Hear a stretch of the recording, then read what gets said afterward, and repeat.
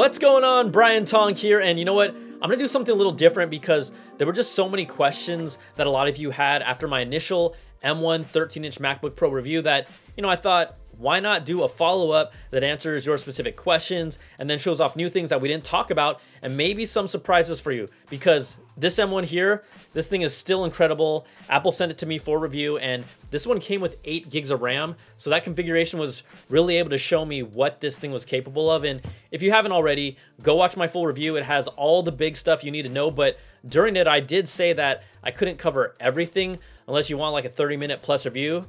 And actually, I know some of you do, but really a majority of the stuff I'm talking about here isn't in the main review. So let's just call this the follow-up review and jump right in, all right? So first up, Joshua Rose says, you should start the time comparison from the moment you hit the power button to turn on the computer.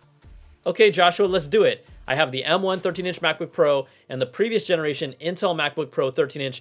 Let's just fire them up. The Intel Pro starts with the lead, but is it gonna keep it? Okay, hold on. The M1 is gaining on it. The M1 just passed it up, and we've got an M1 login screen at about 17 seconds, and then the Intel MacBook Pro shows up at around 23 seconds. Now, as for my 16-inch MacBook Pro with its 2.4 gigahertz, 8-core Intel Core i9, 64 gigs of RAM, which I used for all the comparisons in my full review, this has a busted display, so I'm not going to show it off, but it took 1 minute and 4 seconds on startup before the login screen appeared. So guess what? Advantage M1. Okay, let's do this now also, just because some of you asked for a shutdown. All apps have already been closed first. We're gonna hit shutdown, and the M1 is instant, basically 1 second, and the Intel 13-inch and also my 16-inch was around 6 to 7 seconds. So faster startup and shutdown, which is expected. Again, think of this like an iPhone processor in a Mac, because that's what it is, and then some.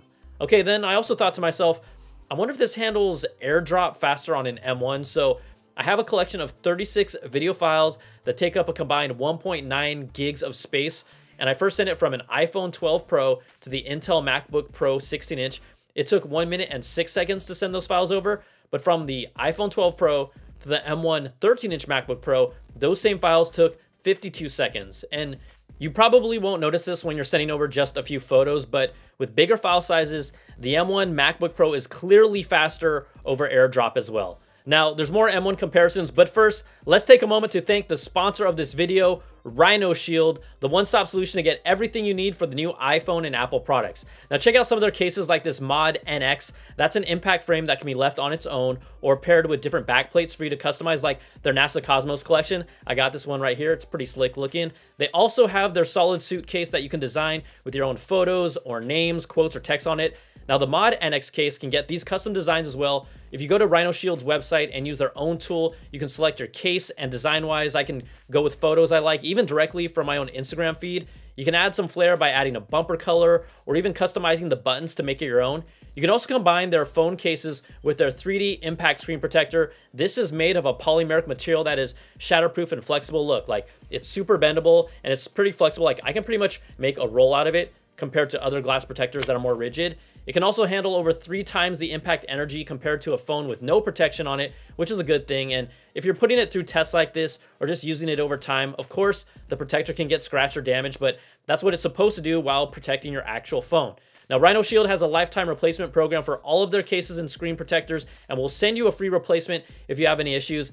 It's their Black Friday now, so get up to 60% off store-wide. You can get accessories for not only Apple products, but for Android devices as well.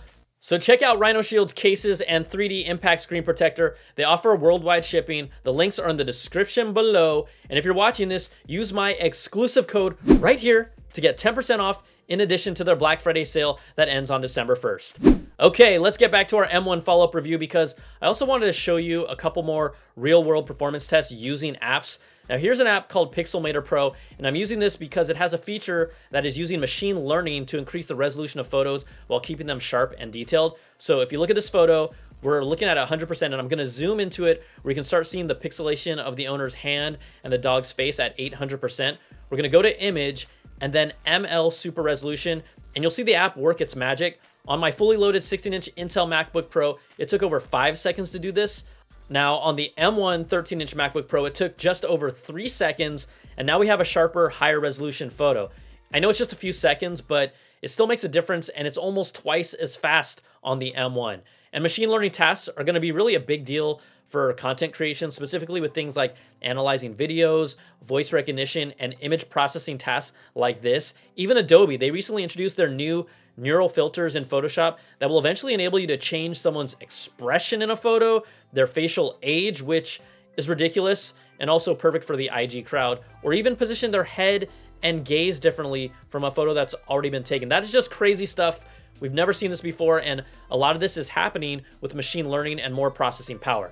Now, in my full review, I talked about how impressive Adobe Premiere worked by rendering a video on the M1 with Rosetta 2 translation, and it rendered out faster than my 16-inch MacBook Pro, which had an 8-minute and 16-second render, while the M1 had just over 6 minutes, more than a 2-minute difference. Now, in the comments, Lucky Starstrike 4 said, "I'd love to see it run After Effects."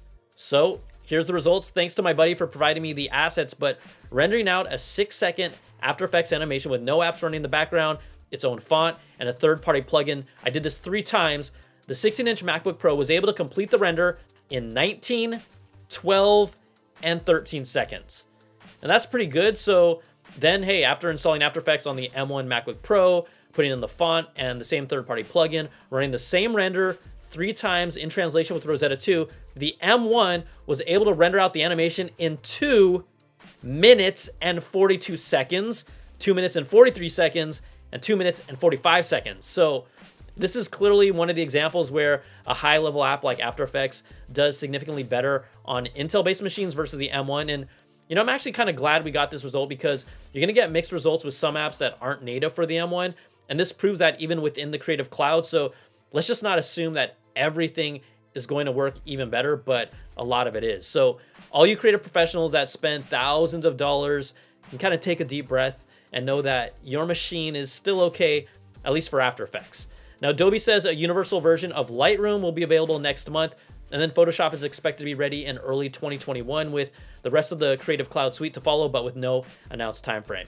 All right, I had a few questions about the M1 showing off iOS and iPad OS apps. I didn't do that in the review, so here's some things that you should know about. Yes, iOS and iPad apps do work on the M1, but not all work the same. So first of all, you can go to the App Store and click on your account profile, and you'll see an option to choose iPhone and iPad apps. That's where you can download some of them. Not all of them will be available here, though, and not all of them are updated for the M1 and macOS Big Sur. Another caveat to be aware of is take a look at the HBO Max app here. You'd think this would be an app that you can make full screen so you can watch the content inside of it full screen on your computer, but you can't. No matter what I do, it doesn't work. Among Us, this popular game, is again the same thing. You can't make it full screen, which is a bummer. But I've been told it's actually up to the developer to update their app to make it expand for the entire screen with macOS Big Sur and the M1.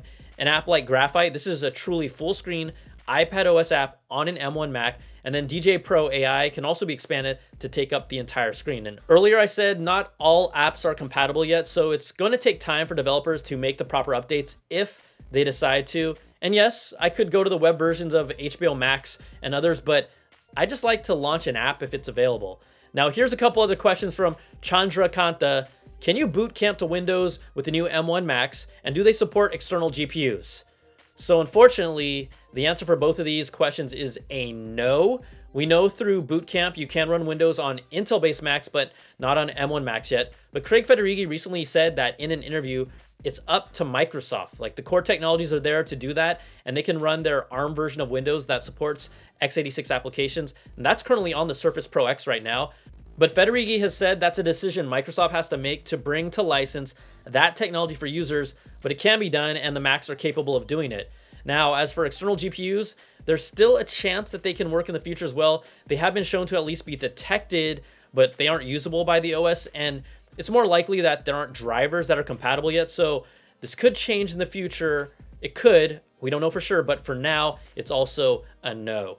And then since we're on a similar topic, Kyle Tomp asks, can you use 2 external monitors with an M1 Mac? And the answer to that is still no. It will only support a single display at up to 6K and 60 Hertz. So we'll see if this changes for future M1 machines, but not on this first batch. And again, these are kind of like the entry level to the M1 chip on Apple's platform. Now, Mariano Calzada asks, can you virtualize Windows with Parallels or VMware? And the answer is that it's coming, but stay tuned because Parallels, they even showed off a new version compatible with Apple Silicon at WWDC 2020 and said it's made tremendous progress by switching Parallels to a universal binary and then optimizing its virtualization code. Now, VMware, they've also announced it's working on an Apple Silicon compatible version of its software, but no other details have been given. So there have been no timelines given. We'll probably be waiting for a while for them to test out their apps on the new hardware. So for this, be patient.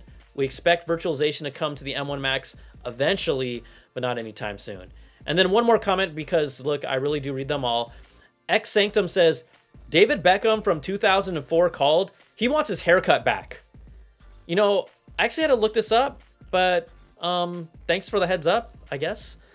Now the M1, this is an impressive machine. This is, again, Apple's entry level, kind of the start to this all new platform and first go around with the M1. You just don't realize like how impressive this thing is until you're using it on the daily, the power, sheesh, how quiet it is with little to no fan going off on the 13-inch. And then the battery life on this thing is just amazing too. And I said in my main review, and all that just still holds true. Like, this is a damn good Apple, and I don't think I've said that about any product from them. You know, it's an exciting time for the Mac, and like I said, it's just getting started. So that's going to do it for this video. If you like what you see, give me that thumbs up, subs up, and hit that notification bell, ding, to get my latest videos when they drop. Also, you can check out my Apple Bits XL audio podcast to get the latest deep dive with these stories, news stories, special guests, and more every week. And thanks so much for watching, everybody. Take care and be safe, and I'll talk to you soon. Peace and love.